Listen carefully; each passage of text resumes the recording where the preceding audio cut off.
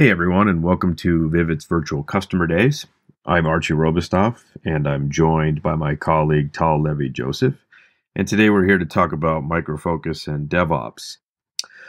So obviously, organizations are, being forced to digitally transform, and the reality is that, most organizations are really just trying to get closer to their end customers. In order to be able to really make that evolution, it requires a lot of change within the organization, right? And that change, comes at, a top line sort of mandate where, you got to make sure that we watch our spend, and, if we've got to really digital transform, we just spent a whole bunch of money on a brand new CRM. Why isn't that helping us? Well, okay, what's the problem here? And at the same time, there's a bottom line mandate. All this has to take place with some constraints, right? It's not like CIOs, IT departments, and line of business groups are getting more budgets every year. Usually it's, hey, congratulations, you did great this year. Now do exactly the same thing, and you got to do it for half the price, right? So, there's this constant challenge to have to sort of run and transform. With that in mind, let's just sort of illustrate that with a little bit more depth here.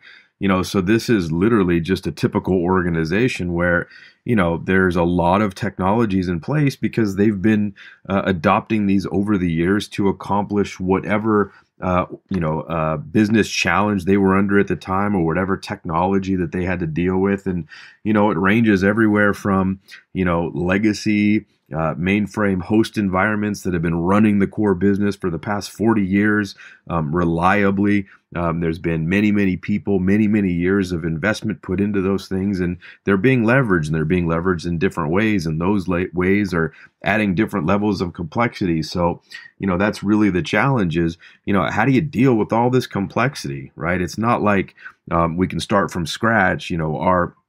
Our CEO likes to talk about how, most organizations have to not only, fly the airplane with all four engines going, but they have to replace those engines while they're in flight. And, that's a challenge. And, this is what Micro Focus really strives to help organizations with. But, navigating this complexity and then trying to bring some semblance of agility into the mix, really starts to now challenge the organization. What we find is that, when most organizations try to embrace Agile and they do it improperly, it actually has the negative consequence. We actually see organizations getting slower in their delivery times, and they can't figure out why. And then when we start to sort of move faster and we start to take on projects, if there's a disconnect between different lines of businesses or shadow IT taking place, there may be sort of a lack of effectiveness of all these interworking parts, because they do need to work together. You can't be working in silos. You can't be working in, disparate islands of unorganized information. It's a problem. And last and definitely not least, all this comes with a cost. Right. It's like, without a comprehensive plan that has all these working groups working together, cost is definitely going to increase, and it's going to, add time. It's going to add manpower. It's going to add resources and constraints, and it's going to be a big challenge. Right. So, it's safe to say that for a lot of these organizations, this is challenging to them. Right. And this is where, Micro Focus really tries to help overcome some of those challenges. So if we look at, again, some more stats of a lot of customers, this was a survey we did not too long ago where, more than half of enterprises are utilizing DevOps today, which is good news, right? A lot of people are embracing it. They're seeing the benefits, but less than half of them are actually scaling it, meaning, they got a good start, but it's not really effective across the board to gain critical mass to really achieve the mission of getting closer to that end customer via digital transformation and evolution. And then the other sort of stat here that is even more concerning is the fact that, only about a third of the app real estate is, being deployed using some DevOps environment. Now, again, it's concerning because, it's not enough, but let's not be, crazy here. We don't expect this number to be 100%, because there are some products or some services or some elements of the business that are perfectly fine running in a waterfall environment, releasing maybe once a year, maybe some legacy things that are being supported. So again, we don't expect a huge number here, but the bottom line out of all of this is that, everyone wants, there's definitely a need. People are embracing, but because of that, they're running into a number of challenges, and those challenges may actually have negative consequences, which make the organization slower and overspend, therefore defeating the entire intent in the beginning. And when we ask customers, kind of, where are you, and where essentially do you want to be tomorrow? It's interesting because the answer is, effectively our tagline, right? And that's obviously why we have this tagline. But, they say, look, we just want the ability to deliver, high speed, high quality applications, or high quality applications at high speed, that is, with, as low risk as possible. We have everything from planning and governing, the projects that are taking place. So what is it that we're looking for? What are the requirements? What are the visualizations? What's the overall project plan? What are we going to spend on this? Who's the resources? And all of that, having that all packaged up and agreed and collaborated against, and then integrated nicely into, the develop and the test technology. So understanding what it is we're supposed to be building, why is it we're building, what do the wireframes look like? Are we sure we want to do that? Yeah, okay, let's go back and forth. Development and agile planning and tracking, and even change management, and understanding, how we take code that gets compiled up and pass it to some peers so we can validate it earlier and more often, and then everything through testing, and being able to functional and performance test and security test all in one. And then looking at sort of the ongoing deployment and the release technology, which Tali will hit on in a little bit. But, if we're pushing more through the organization at more speed and more velocity, well, there's going to be a need to automate the activities of how we release those out into, in the production environment. And then we have from there, all of our operate and monitoring technologies that, are able to understand, how those applications are performing in real time, what changes do we need to make to bring it back into the requirement. So when looking at, again, the individual customer's environment, we want to look at three areas of focus, and I'll cover one of these, and Tali will cover the other two. And first and foremost, the area of, how are you doing testing, right? Is it all manual? Is it tied to, the overall business needs? Is it tied into the developers? Are you shifting left and testing more with the dev testers?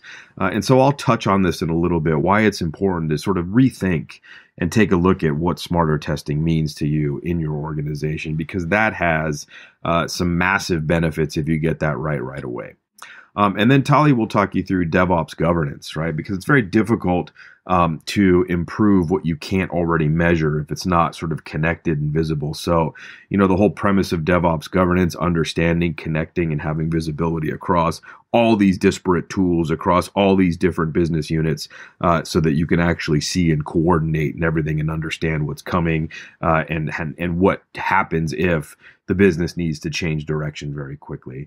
And then last but not least, I kind of covered this a little bit earlier, but if we are getting a lot more velocity coming out, if we are truly successful with our agility practices and getting a really strong, DevOps practice going, we're going to be pushing more releases out to the market.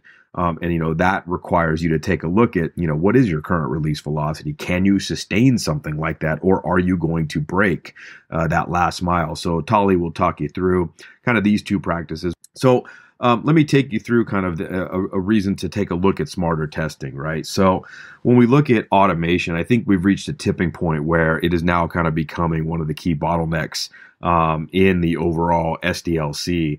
And that's just because it requires too much time and effort. Right? There's way too much to be testing. The environment is way too chaotic, and things change way too often.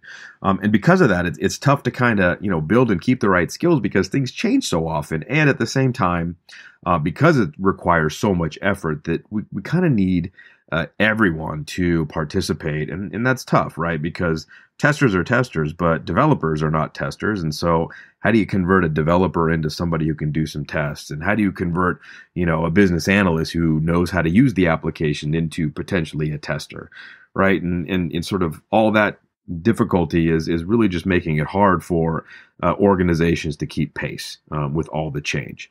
right? If we've got a really good DevOps practice and we're really listening to the needs of the end users, there are going to be releases, in theory, much more often than they are happening now, right? Weekly, monthly, quarterly is probably sort of not enough these days. And so the more rapid that's happening, it's just there's going to be too many cycles, and so you don't have the luxury of keeping up with having 9-month test cycles and giant automation teams that their only job is to do testing. And so, we need to overcome that in some way, shape, or form. So let me give you an example here. So in this environment and in this example, we've got one mobile application that we're putting out there, and we're going to deploy it. And now we want to test it on 3 different environments: iOS, Android, and then let's just take a web environment on a mobile device.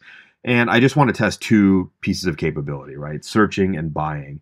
Now, in this paradigm, in sort of any technology, whether it's an open source technology or one of our competitor technologies, the fact will remain that you'll need to create, scripts for each one of these things, for each one of those platforms. So, because these are identified differently for each one of the environments. And so what happens is we've got this exponential multiplier of scripts that we're going to have to maintain. And anytime I make a change, let's just say I make something simple, we need to switch around the hamburger menu and the shopping cart. Let's flip those 2 things around. Well, if that happens, then every single one of these scripts will break, or every single one of these scripts that are interacting with those objects will break, to be more specific. This represents a challenge because most organizations are probably going to have more than 2 pieces of capability, and they're probably going to have more than 3 environments they're testing. And so you'll see that exponential multiplier continues just to get more chaotic. And if, any small change or any new addition sort of breaks the automation, well, people have to stop, go and fix the automation and test it and get it back out. So this is where we get a big bottleneck. And so what we've done is we've introduced some AI, some artificial intelligence and machine learning in our technology here. So this actually doesn't even happen anymore. Right, the need to have multiple scripts across multiple environments goes away because we're no longer identifying those objects under the constraints of the SDK or the environment that we're working with. We're identifying those objects like a human would. Right, we've trained the computer using the neural network that we've built to understand what is a shopping cart, right? What is a search button? What is a hamburger menu? Right. And so in this case, if a developer moves that shopping cart to the hamburger menu and swaps those positions, we're not relying on any positional data or object-based data that says where this thing is. We're just saying, hey, click the shopping cart. And the environment says, hey, wait a minute, I see a shopping cart. It happens to be in a different spot. I'm still going to click it. Right. And so this has huge benefits. Massive benefits. I mean, you're looking at the reduction of thousands upon thousands of scripts, the resiliency of automation across the board, no longer having to sort of be at the mercy of, oh, hang on a second, the automation broke, stop the presses, everything's not going to happen anymore. So with that, what I want to show next is a quick demo video of actually this happening. All right, demo time. We've got a standard UFT environment. We've got a device that we're testing against, a mobile application here, and just showing you what happens before. This is a standard script, so it's going to pass, no problem. Now, what's going to happen is the business has decided to change something on the application. We're going to change the hamburger menu and the shopping cart menu. And in this case, we should expect that that script and that test will break. Because we are now still reliant on where that element needed to be, and obviously the environment can't find it because it's not where it's supposed to be, and we're going to see that report here in a second. Loading it up, can't identify where that thing was supposed to be when I was going to click on that menu, and it failed. Now what you're seeing is our AI project, and you can see where instead of using identifiers and specific object names, we're using natural language. So click on the hamburger menu, click on the profile. What this does is this shields us from a lot of change that happens from the development team. So if a developer does decide to move the hamburger menu and the shopping cart menu, the script is not going to have a panic attack. It's still going to say, well, okay, I'm going to simply click on what I believe to be a hamburger menu, regardless of where that is. And if you think about this, this is pretty powerful technology because it doesn't create chaos whenever we have to implement change that's coming from a customer environment. So customers are going to require more change, which is going to require more resilience on the script side. And if the environment can't deal with that, you're going to have a slowdown. So we're pretty excited about this technology. It allows us and allows our customers to be a lot more flexible, to dramatically lower the overall cost of ownership of maintaining and creating tests. And it really allows them that ultimate flexibility so they can make those changes as rapidly as they need to without having to deal with anything downstream breaking or any chaos happening at that test level. So stick around. We're going to show a lot more of this in another session. You're going to see a little bit more detail. You're going to see the natural language codeless interface as well. And I'll pass it over to Tal to take you through the rest. Thank you, Archie. So, hey, Archie talked about in the beginning the disruptions that are happening in the market that requires organization to change. And we see a lot of the transformation to Agile and DevOps. And the paradox is that those transformation happens with these three values in mind: increasing speed, higher quality, increase the visibility, all of that. But what we're seeing in reality then when Agile and DevOps starts to scale up the organization, then this is where problem starts. And a lot of the challenges occur because Agile and DevOps both, or in most cases, started from the ground up. And it's very convenient in the teams level, the flexibility of the tools they have. But when you move up the organization, when you have multiple teams and multiple releases and multiple initiatives, and you have to manage them all, this is when it starts to break. So what happens in reality that you start in scale Agile and DevOps, you start to lose the speed. What you end up doing is sometimes compromise on quality because you don't want to miss deadlines and everything. And what you don't want to do is compromise on quality because we all know the high price that you pay on compromising quality. You want to be able to increase visibility, but you can't really do it because a lot of the functions organization have decentralized.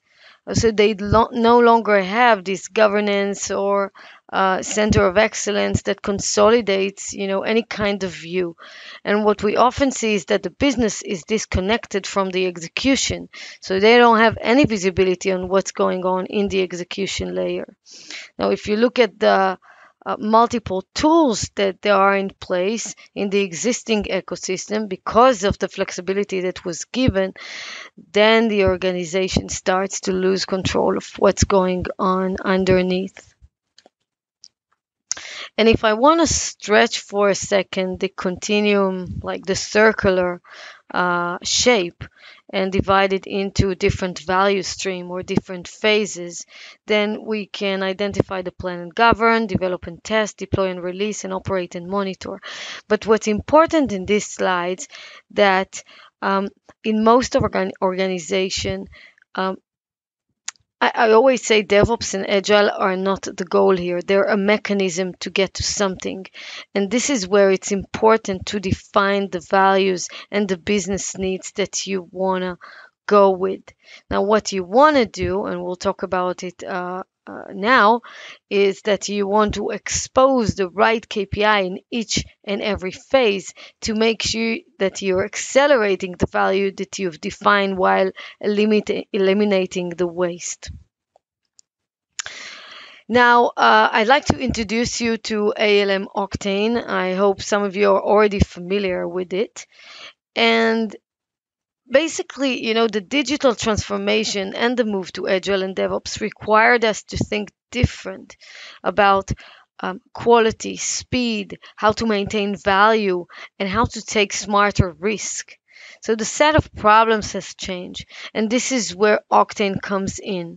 And we position Octane today as a comprehensive DevOps governance platform that supports enterprise application delivery with built-in quality, which has always been our heritage and will continue to be, continuous delivery, and continuous visibility.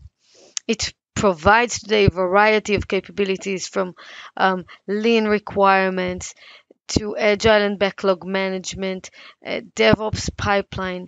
But I think the big thing, and this is what I want to demonstrate today, is the cutting edge analytics dashboards that is rooted in the depth of the operation process and help organization to embrace sometimes the unknown by controlling all of the aspects in the life cycle. What's the beauty of Octane is that from day one we've designed it to be open and integrated. So it's embraced the ecosystem, the DevOps ecosystem that is out there. And while embracing it, it's maintained the traceability and visibility that you need. So it's kind of create a layer of governance for governors. And when I'm talking about governors, it's basically expanding the role of the practitioner to look at things differently as well and get smarter decisions. So not only for managers, but for practitioners as well. Now, if I look at the values that Octane provides today, it varies from building quality and test management, integrated into the DevOps ecosystem. As I've said, it provides full support today for SAFe with portfolio planning management, and it's enterprise ready because this is what we do. We provide software to enterprises.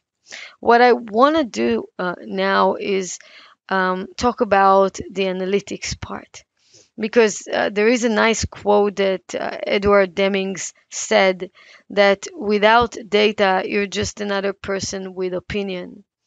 And I say that without insights,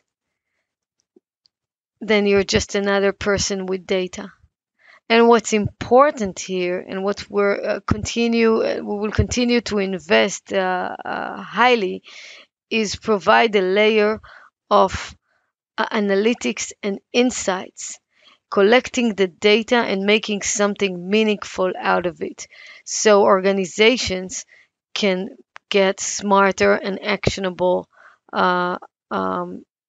data-driven decisions. So let's talk a little bit about insights and how Octane helps with that. So the first thing you want to do around insights is you don't want to get into the traps of too many metrics and then you become slave for those metrics, or too little metrics and then you become, you're like flying blind, so you can't really tell if you're, making progress and continuously improving or not. What you don't want to do is also measure metrics that doesn't make sense or don't really create value. And I think the biggest challenge is that you have islands of data that don't really connect or trace to each other, so the dots are not connected. Now, in order to track the right KPIs, what you want to do is identify first the value that you're trying to achieve. Once you identify the value, you want to expose the KPIs that will show you whether you're accelerating the delivery of the value in each one of the phases or not. And value can be frequency of releases, it can be quality, it can be level of service, it can be customer experience. I mean, it can be what the organization defines for itself. And once you do that, you're able to, as I said, expose the KPI and identify the persona that care for this. Now, with Octane, I'd like to share with you some highlights and screenshots that we have that can actually tell you some of the story. So here you see the whole story in one screen. You're basically seeing the feature and a tag, whether for us it was a commitment to a customer or not. You see the prioritized list of the features. You see the progress, and because Octane connects to SCCM, Git, and IDE, it can actually track and trace the progress of the development work. It track and trace the test coverage and also connects for the CI to see to capture the execution. You can see the defects that are associated with this feature. Also risky commits, and risky commits are commits that have defects associated to them, critical defects. So this is where traceability comes into place, everything connected. And you can also see the vulnerabilities, and we have integration with scanning security tools, so you can actually see the vulnerabilities as well.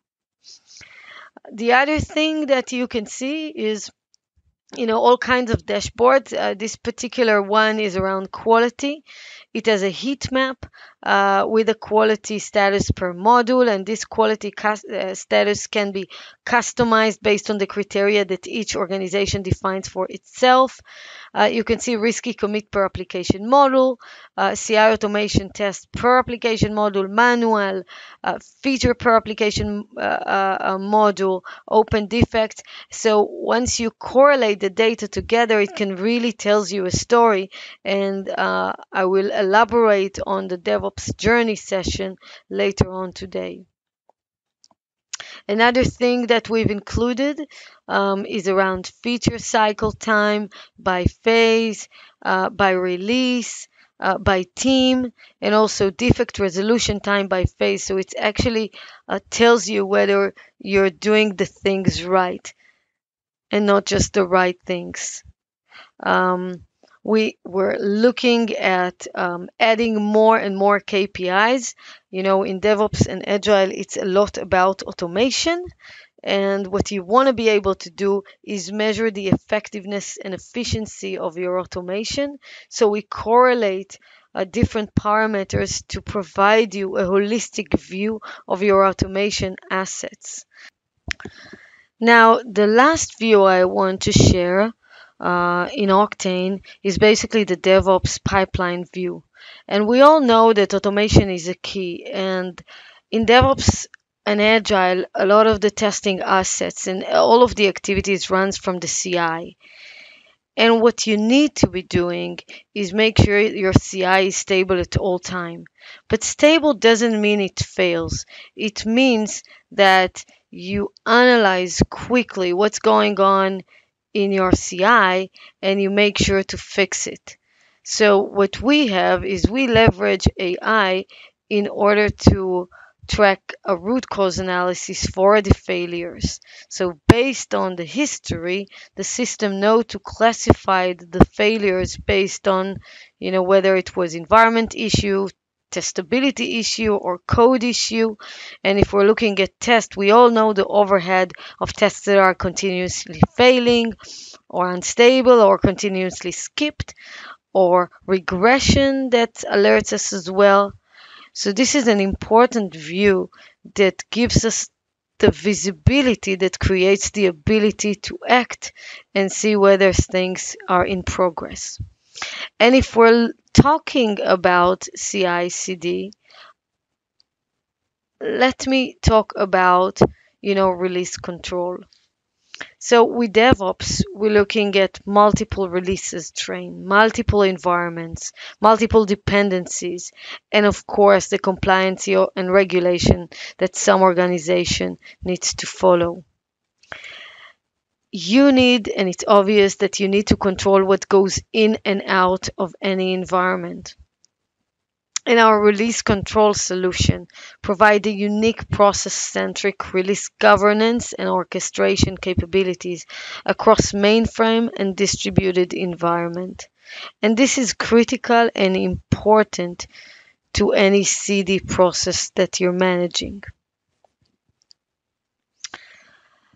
Now, having said that, the reality is that there isn't, you know, one size of methodology that fits all during any transformation. And there's no black and white, and there will probably be a lot of gray. And a lot of organization, are currently and probably will be employing some kind of a hybrid of methodologies and disciplines. And this is where and why governance is really important to provide the layer of visibility into what's going on and to be able to make sure to optimize the different value stream equals the phases and to make sure value flows and we accelerate the value flow and creation and eliminating the waste. And this is exactly what we are doing and will be continuing doing. I would like to thank you with that, and we'll be happy to take any questions. Thank you.